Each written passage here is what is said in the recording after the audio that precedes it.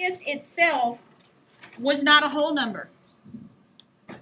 Using the distance formula, I found that the radius was equal to the square root of yada yada.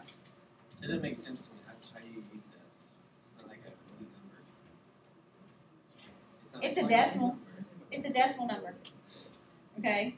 If you were going to graph it, you'd have to plug it into your calculator and do your best estimation. Like if I would have to graph it, You're not graphing it right now, okay? So when you take H and you put it right here in here for H, and you take K and you put it in here for K, and you take R and you put it in here and square it, all that happened was that it took this away, okay?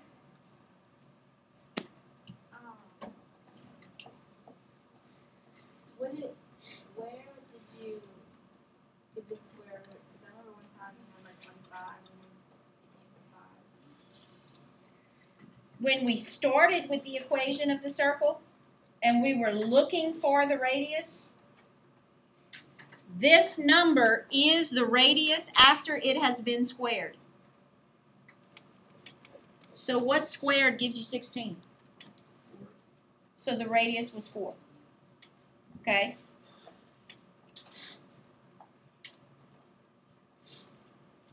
Here, in the equation of the circle, this number is the radius after it has been squared.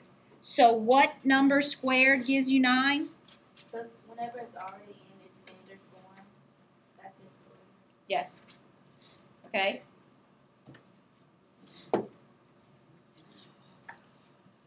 Write the equation of this circle. If the center is 2, negative 5, and the radius is 1/3, just plug the parts in.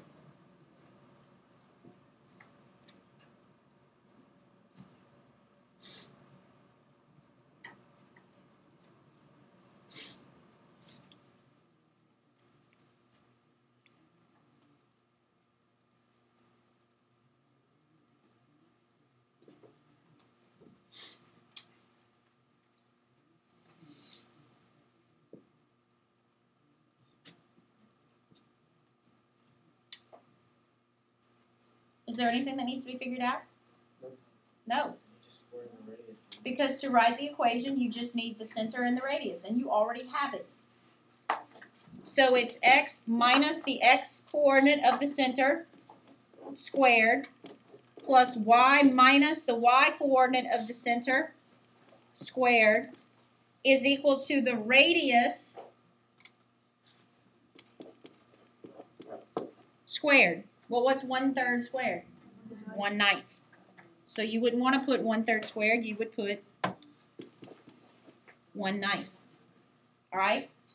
So tonight on your homework, you are going to be writing equations of lines. So your answers will look like this. And so when you look at it and you go, well, I don't know where to start. I don't know what to do. To write the equation of the line, you have to have the center and you have to have the radius. If you've been given the center and the radius, then just plug it in. Plug it into the formula. Into this formula right here. Okay? So you need to ask yourself, when they give you the information, you need to say, okay, do I have my center? No. Okay, well then how will I find the center? That's where you start. Then you say, do I have my radius? No. Okay, well then how do I find the radius? Well, what did I tell you at the beginning? If you're looking for the center, oh, there we go.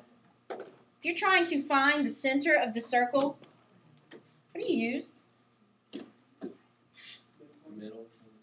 The midpoint formula, because that means you've been given the endpoints of the diameter.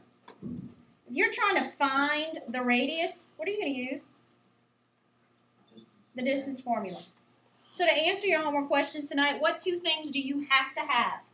Midpoint, well, the center and the radius. The center and the radius. And you use whatever you need to use to find the center and the radius.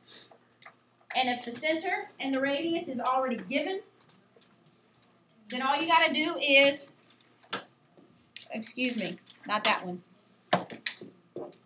Plug those things in. Okay? All right, tonight for homework.